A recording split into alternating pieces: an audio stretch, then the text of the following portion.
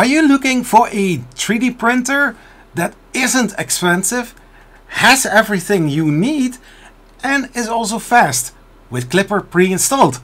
Well, in this video I'm going to do a review about the Creality Ender-3 V3 KE right here on Zachary's 3D Prints. Hey, Zach here, welcome to this video. Yeah, the Creality Ender-3 V3 KE. It's the third version or third generation in the Creality series Ender-3. Well, I do need to say that I didn't think that they would go on so long for Creality Ender-3, but hey, we are at version number 3 already. This 3D printer was sent by Creality to do videos about the printer, but also reviewing it as well. So let's dive right in. So yeah, let's talk about the specs and the details about this 3D printer. This 3D printer has a printing volume of 220 x 220 x 240. It's a direct drive 3D printer with a dual gear extruder. It has a 60-watt heater cartridge, which helps you quite a lot with heating up quickly, and also having the possibility, because of the copper nozzle that is included in this 3D printer, to print at higher temperatures up to 300 degrees C. The print speed of this 3D printer is 500 mm per second and the acceleration of 5000 mm per second. So, in other words, you can print a Banshee in less than 16 minutes, according to the Creality site. When building this 3D printer, it is a pre-installed 3D printer. The only thing that you need to do is putting the Z-axis gantry onto the base, screw it in, connect some wires, and you're already basically done. This 3D printer comes with an auto bed leveling system, the CR Touch. But also, this 3D printer has also the smart function with the Z offset, meaning you don't need to do the offset every single time when you are leveling the bed. It is so much more pleasant. This 3D printer can print different kind of materials: PLA, ABS, PETG, TPU, 95A, that is, and ASA. It comes with a PEI flexible build plate. When assembling this 3D printer, I did notice for the Z-axis gantry, you normally have 2040 aluminum extrusions, but if you are looking on the back side, where you also see the dual lead screw setup, which is nice. On the top, there's also a timing belt to synchronize the lead screws. That is awesome. But you also see a 2020 aluminum extrusion instead of the 2040. Creality has a different kind of approach in this, but it does look very nice. Also, talking about the motion system, for the X-axis they choose linear rails. For the Y-axis they use smooth rods, and for the tradition, the Z-axis, the typical V-slot roller approach.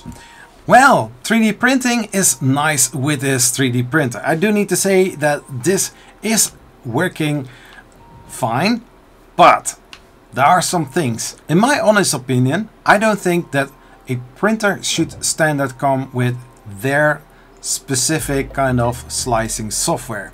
In this case, we are talking about Creality Print. Further, this 3D printer needs to be added to Creality Cloud. What if users don't want to use Creality Print?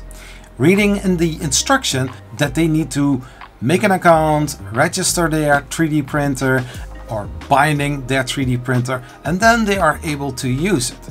If you are a brand new user and you don't care much about these kind of practices, then it's perfectly fine. But then on the other side, having profiles for Cura, Prusa Slicer, and even maybe Orca Slicer, that would be a nice choice for a beginner user that buys this 3D printer in order to use this printer as well. So during the setup, I noticed that it was asking to bind with Creality Cloud. I really don't like that.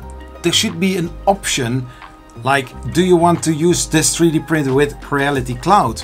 Or just make it like that users can choose which kind of platform that they want to use.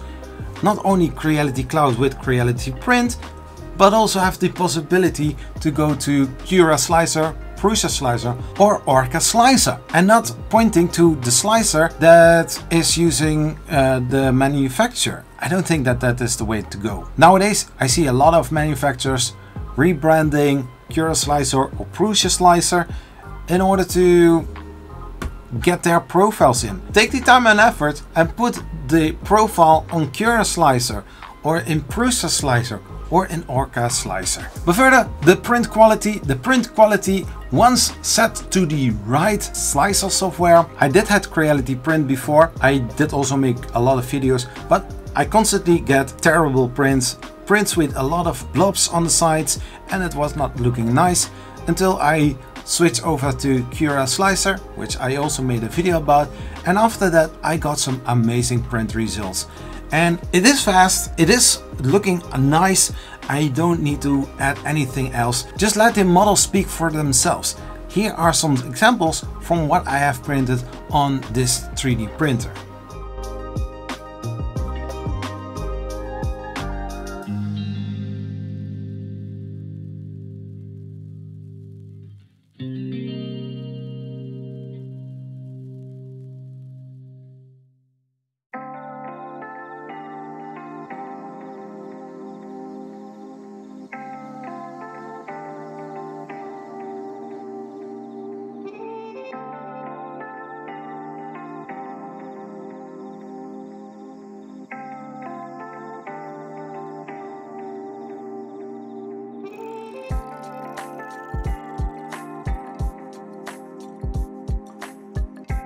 So that are my thoughts and ideas about this 3D printer.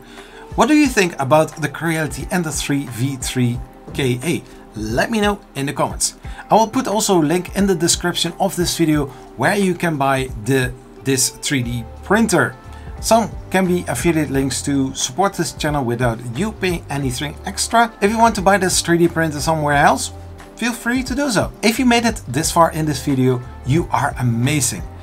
And you know, if you're not subscribed, subscribe to the channel, like this video, and you know what? Check out this video right over here.